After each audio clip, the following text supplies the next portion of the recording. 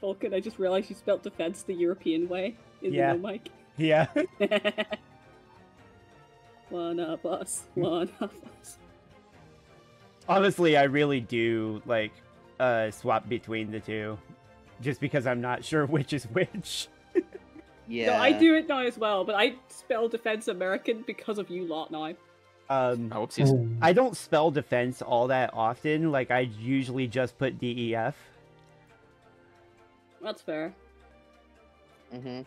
Defends. Fizzy. America. America. Fuck yeah. The apostrophe. Zachary, Yes. what is the most American gun? Oh no. Oh, the most American gun.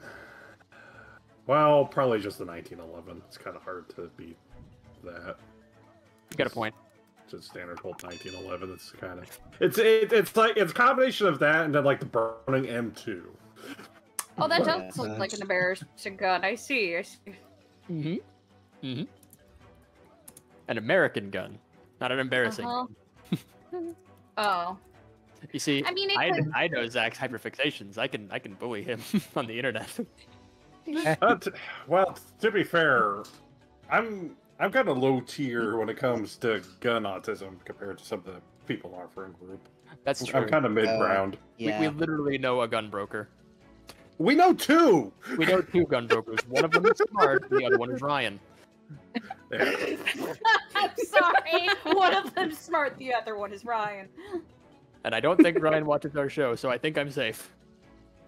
Next thing you know, just spawning into your We get a DMs. comment from him like, "Hey, bitch, the fuck you mean I'm not smart?" And I'd be like, Sorry, "You know it's true," and he's Ryan. like, "I know it's true." You need to be Sorry, taught a Smith Ryan. lesson.